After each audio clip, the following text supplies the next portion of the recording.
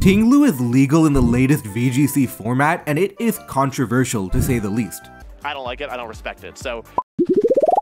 Mainly because it's a common Pokemon and commonly uses the move Fissure, a 30% accurate move that one-hit KOs if it hits. But what's interesting is the question of why. In a competitive game, people use the strategies that give them the best chance to win. So why have people decided that Fissure Ting-Lu is the best way to win?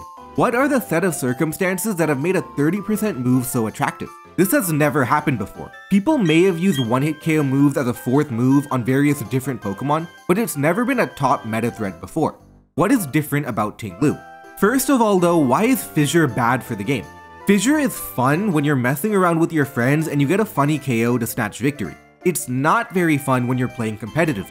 It removes agency and adds a lot of luck to the game, and it's more fun to play a skill-based game than a luck-based game. There is some amount of skill in probability management. One example is using one-hit KO moves to beat Pokemon probabilistically. If there's a strong defensive Pokemon that's tough to break down, you can use Fissure to break it, knowing that because it's a defensive do-nothing Pokemon, you'll have many chances to attack it. That is a valid skillful use case, but unfortunately it's not one of many. For example, if you can position yourself to use Fissure 5 to 6 times in a game, you'd be better off than a worse player who only manages to position themselves through 1 or 2 Fissures a game. Knowing when Fissure gives you more expected value compared to other moves is skillful too, but it's still fundamentally probability. The problem with it is the drastic changes it can have in a game. 30% to KO is around 50% to KO at least 1 out of 2 attempts. Knocking out an entire Pokemon is a very big deal, and the game basically comes down to coin flips. The only real counterplay is Terra Flying and Substitute, otherwise you just have to pray.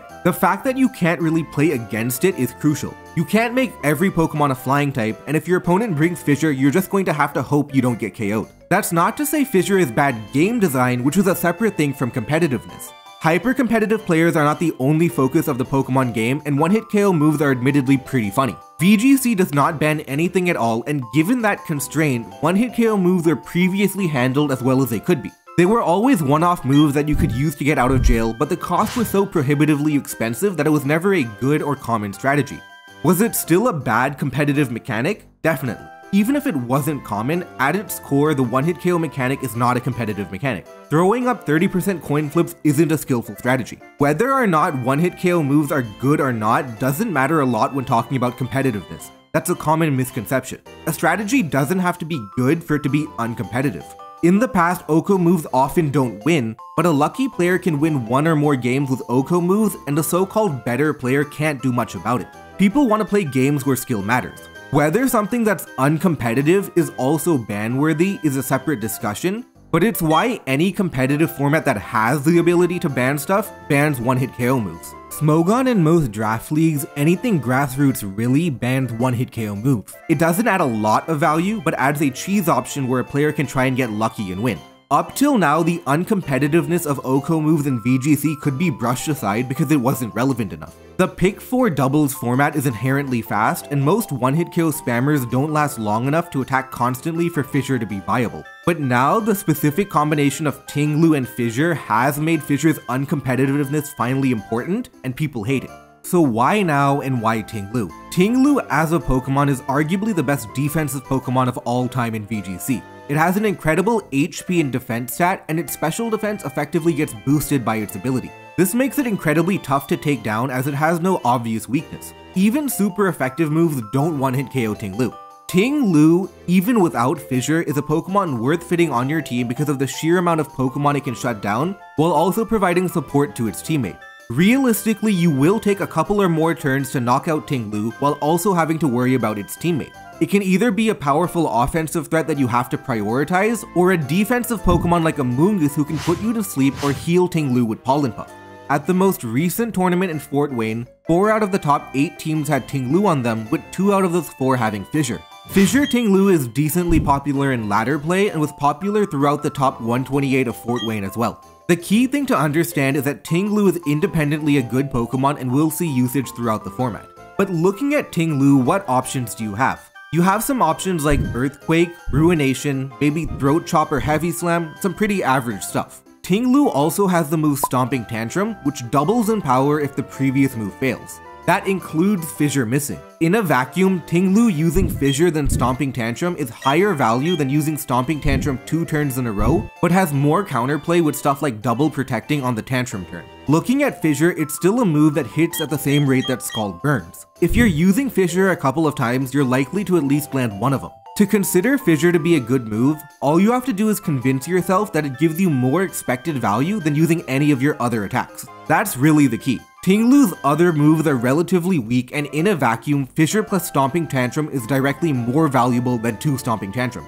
Ting-Lu is a very bulky Pokemon, and it can stay on the field for a long time before fainting, and that means it's realistically going to have many chances to go for Fissure. When you're fighting an extremely offensive team, you might be better off going for regular attacks and using Fissure merely as a last resort. But when you're fighting more balanced and defensive teams that you can't break through, Fissure might genuinely be your best way of doing damage and gives you the highest expected value. A good player will know which matchups they have to roll the dice with and only use it in those situations, and a bad player will use Fissure every turn. Either way, you have to deal with the variance of the move because Ting-Lu has the staying power to be on the field for multiple turns. Scarlet and Violet notably has a lack of good flying type Pokemon too, which is coincidentally the reason why Great Tusk is also very popular. The end result is that you end up with the perfect storm of Fissure being a viable option on Ting-Lu.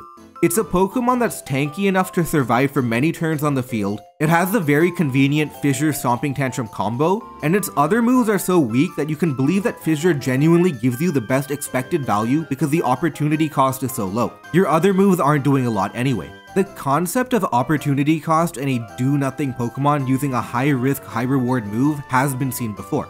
For example, Gothitelle and Bronzong sometimes use the move Hypnosis, a low-accuracy move that can cause a powerful status condition. Gothitelle isn't using Hypnosis because it's backing itself to hit every single one. It's not using it like how Amoonguss uses Spore. It's using it because Gothitelle doesn't do a lot. Gothitelle's job is to stay on the field as much as possible with Shadow Tag and just wait it out.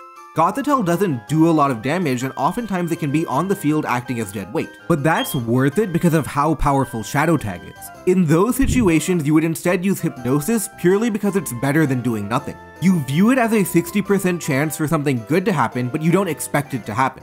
60% of something good happening is better than the 0% of something good happening if you were using a different move. Also, in the worst case scenario, you can try and luck out of a bad matchup. Fissure Ting-Lu is the same way. It doesn't do a lot and it's going to be on the field for a while. Just go for Fissure spam. Undeniably, Fissure Ting-Lu is a common enough moveset that you have to be aware of. But is it actually good? There are some dissenting opinions. Nick Navarre, a top player and someone whose opinion I respect, talked on stream about how Fissure isn't actually a good move. It's better than Fissure. Fissure, it's not good.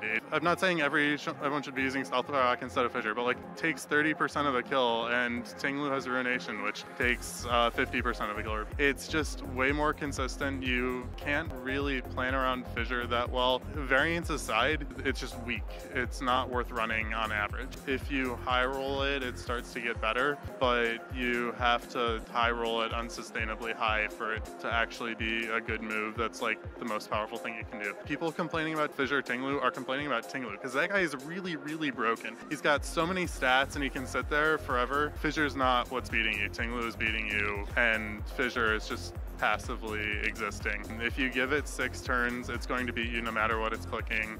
Just sometimes with Fissure it doesn't anyways. And if you want to beat Fissure Ting-Lu, don't give it 6 turns to click Fissure. Take away its time and pressure it. And probably with your own Ting-Lu, it doesn't take that much damage from anything else, so you might as well just Ruination through it. Basically, Ruination can give you more consistent value than Fissure can. It's fun to click Fissure, but Ruination gives you a move that you can actually game plan around and is much more consistent. One-hit KO moves becoming relevant is definitely unpopular amongst serious competitors. You can believe that Fissure is a bad move and not use it yourself, but you're still gonna have to fight against it. It's still early and maybe Fissure Ting-Lu will fall out of favor, but this format will continue for the next few months and we might even see a similar format in the World Championship this year, which would be very interesting. What do you think about Fissure? Do you think uncompetitive moves are inherently ban-worthy? Let me know down in the comment section below.